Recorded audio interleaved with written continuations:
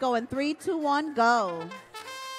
For match 162, we have Oak Mountain Middle School, and we also have the Southside Spartans coming to you from Alabama and New York. Awfully colorful here we have on the field. Looks like it's having a little technical problems, but they're working together.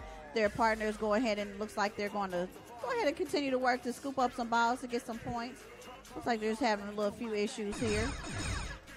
That sound says that it is time to switch over on the drivers.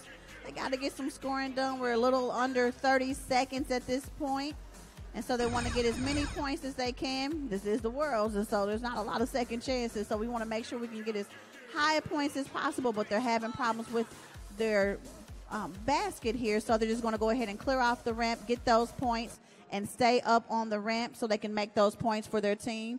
And we got a little about 5 seconds left on the clock, just about. Going to see if they can get some of these balls into, and it was just at the last second. All right, we got scores for match number 161 up on the big board.